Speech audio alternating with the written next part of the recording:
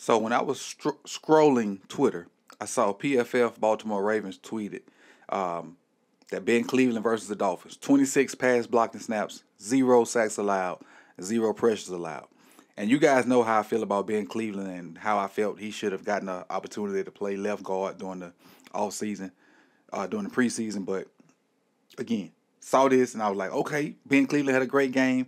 And it's hard to kind of watch him doing the TV version. So I had to wait till I got to all 22 to see how he played.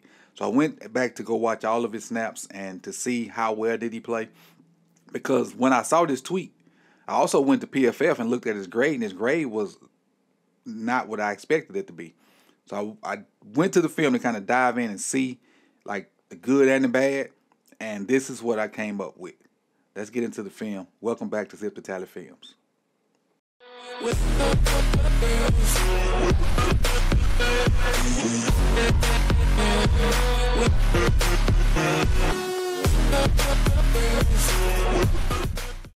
All right, let's get into this Ben Cleveland film. Now, again, it ain't all hunky-dory. He had decent grades.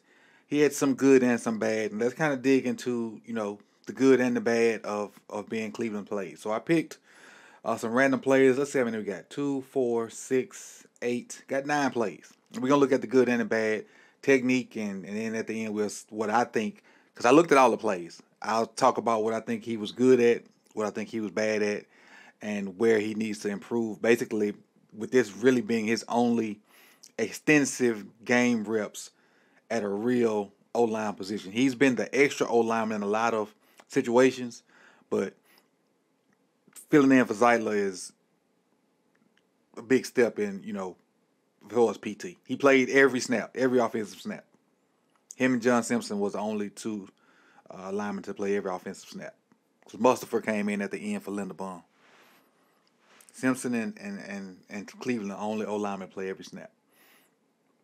Now again, he got pass pro right here versus Christian Wilkins. Hands inside. Kick step is all right, not great.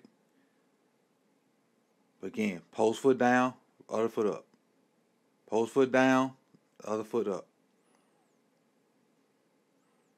Drop your butt. There you go. This little get that right there, that's what saves him. Get closer. Now if you get right here, you can hold. If you get in this position right here, you can hold. You can't hold from right there. Get right there, you can hold. Now sink your hips. Not a bad rep. Did he give up ground? Yeah. But he kept the pocket intact. Look at the whole pocket. The whole pocket's intact. Christian Wilkins wasn't allowed to just collapse it up the middle. He wasn't allowed just to go around him. It's not a bad rep by Ben Cleveland. And it's not a lot of reps where he get individual one-on-ones because he really was like the extra guy a lot of times. But he had to either go help Moses or go help Linderbaum, or Linderbaum came and helped him. So it's not a lot of one-on-one reps with Ben Cleveland on this tape. But again, in this one particular instance, I think it was a good rep for him. And I think we ended up getting rail route to Justice Hill. I think this is the one they called pass interference unlikely on.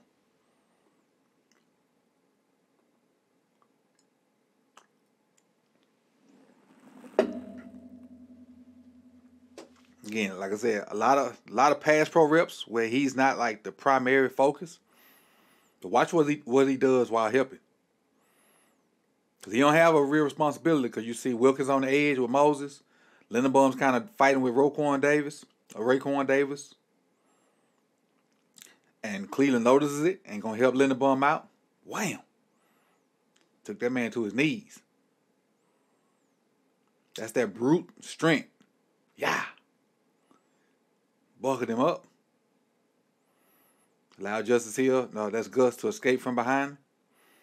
He just gave Lamar extra time. That little bow right there, and then still checking to see what Wilkins is doing out there with Moses. That stuff matter, man. That helps secure that whole right side. And again, still checking with Wilkins, see what's going on. Check back with Davis, see what's going on. And that's give Lamar extra time. I think he complete this to Flowers.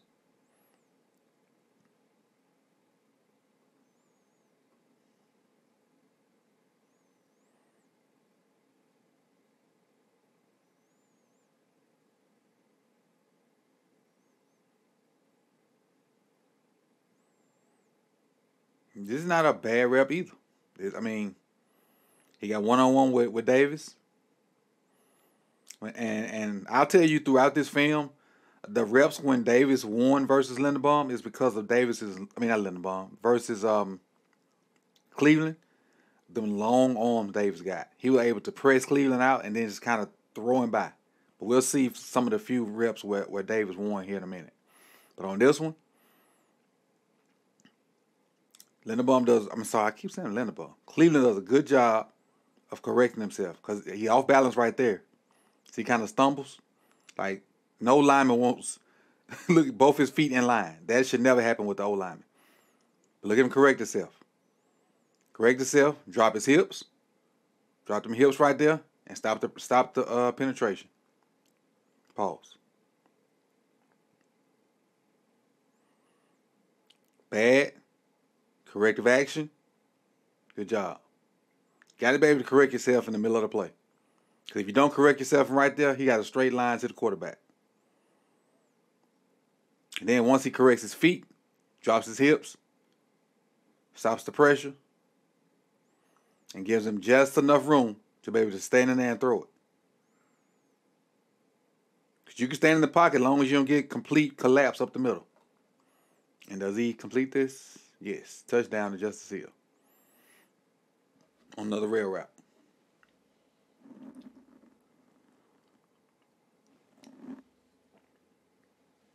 All right, next.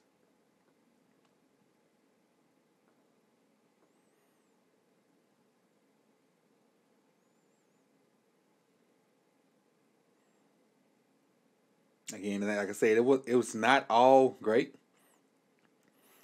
Initial good contact with Wilkins. Initial good contact.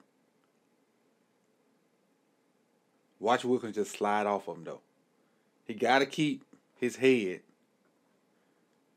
on this side, in this position. Got to keep his head on that side and on this position to keep Wilkins from crossing his face. But he does it. Wilkins presses him, slides, and even though it don't look like it, but look who gets in on the tackle. Wilkinson. McClellan should have kept him over here on this side of the field. He should have kept him over here. I said this. He played good, but it wasn't all great. Wasn't all great.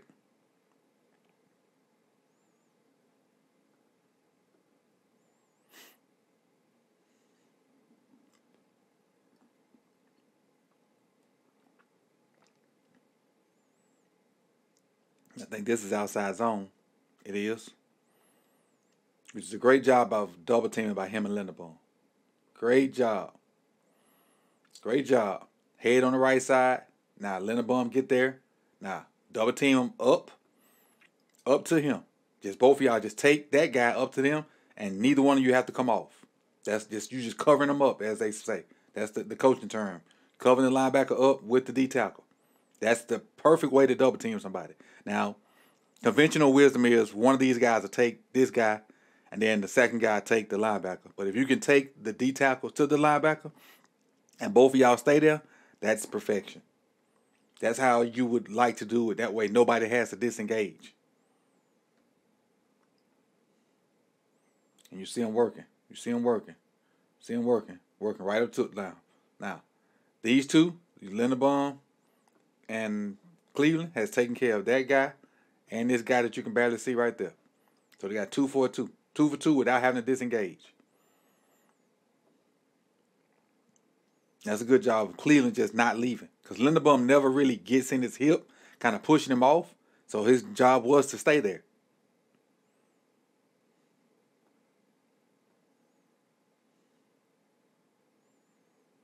And I like this play by Cleveland too. Like they're running the outside zone. So you really, like with that guy being a gap behind, you really know that's not your guy. So you're going to work through this shoulder and climb up to the next thing that show up. That's what should happen. With this guy being a gap behind, this is technically Linderbaum's guy. So you really got to hold him till Linderbaum get there. Then you go up to second level, which he does a great job of, even though there's nobody there really for him to get.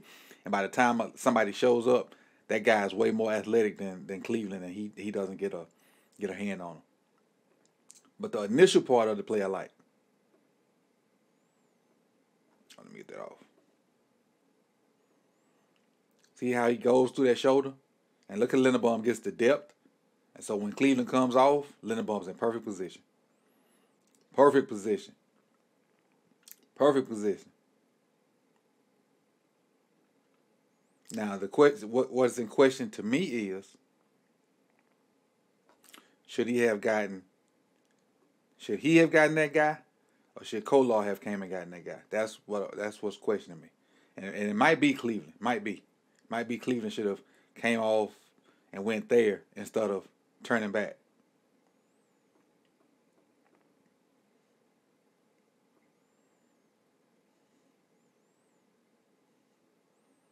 But I'm assuming his head down. He don't even see him at this point. So when he comes up the second level, he's just looking for something to come backside, and the guy he should be blocking is probably right there. So even though the technique is good to start with, I think the assignment is wrong. Because in my knowledge, Linderbaum and Cleveland should be taking care of this guy and this guy. So the technique is good on the one technique, but he should be coming off to get this backer right here, which is number 41 or 43, whatever that is. So I like that play and I don't like it now that I completely analyze it. Like, this part is good, but your eyes got to be over here to go get that guy.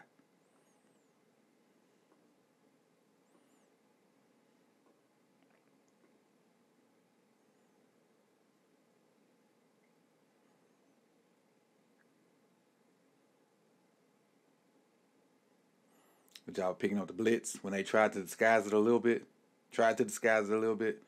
What led to the catch by OBJ. So really, whatever the call is, it's probably 5 across, man on man. And you got Christian Wilkins right there, and it's hard to have this guy that you know is really good right in your face and not try to put hands on him. And Cleveland is patient enough to just let him go. So I'm sure they got a 5 across, man on man. 5-0, what some people call it. Meaning the 5 up front versus my 5 up front. He takes the inside most guy. Stops the blitz. 51 realizes it's futile because he can't get past him. Lamar steps up right behind the space created by Ben Cleveland. Because Ben Cleveland don't take no steps back. And Lamar steps up right in that space created by Ben Cleveland. Because Linderbaum give up something. Ben Cleveland don't take no steps back. Lamar steps up right in that space that's created by Ben Cleveland. Throws a dime to Odell.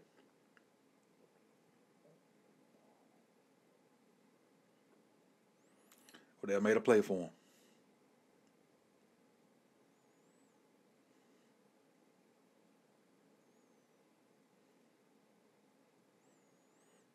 This strength, man. I just put this on here just for pure brute strength. I think they're trying to run a stunt, maybe.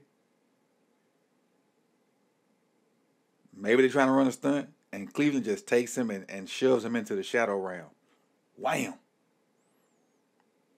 And has the wherewithal to let him go and come off on Wilkins. Just enough. Just slow Wilkins down just enough that he don't get in the passing lane of Lamar. But what he did to 45, he threw that man like a rag doll. Let's play it in real time. Yeah. That's ragdollish to me. Let's run one more.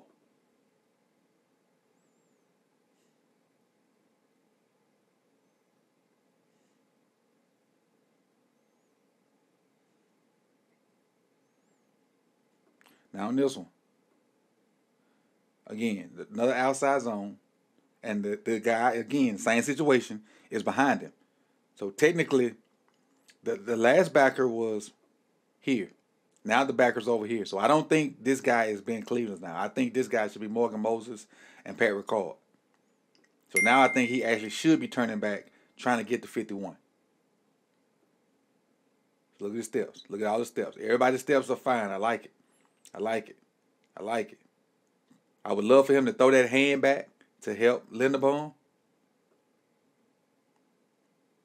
But he does see the guy coming at the last minute and get something on him. And that getting something on him, that good turn back, is right where Gus fits at. Right where Gus fits at.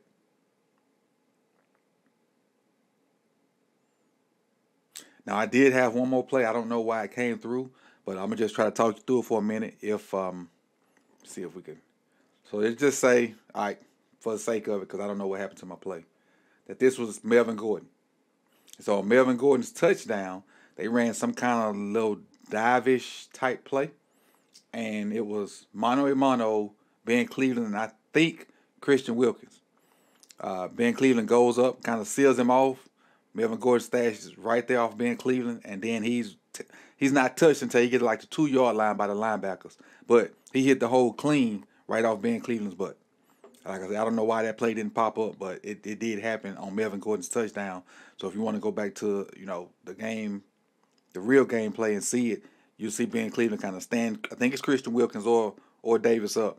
Melvin Gordon hits right off of Ben Cleveland and is not touched until he gets to the second level, and he powers his way in for a touchdown. But seeing what PFF Ravens put out there saying Ben Cleveland had 26 pass snaps and no pressures, that piqued my interest on top of being a Ben Cleveland fan anyway. Just really wanting that man to get a chance. Like in preseason, y'all know I felt like him and John Simpson should have competed for that left guard position. And when he didn't get an opportunity to even compete for that spot, I felt like it was competitive misjustice, so to speak. And but this game right here, I got a chance to see him play, which is what I wanted to see him do, and he didn't do good. I mean, he didn't do bad. Wasn't great, but you could see where he competed. Now, where I think he was good at, on the down blocks. That's another one. I had a down block on here too. I don't know what happened to it. Maybe my program messed up. He had a down block on here versus Raekwon Davis where he just stood him up. He got up under his pass and just completely stood him up. So the down blocks he was great at. He was okay on the outside zone stuff, but where he was just completely not good at is in our screen game.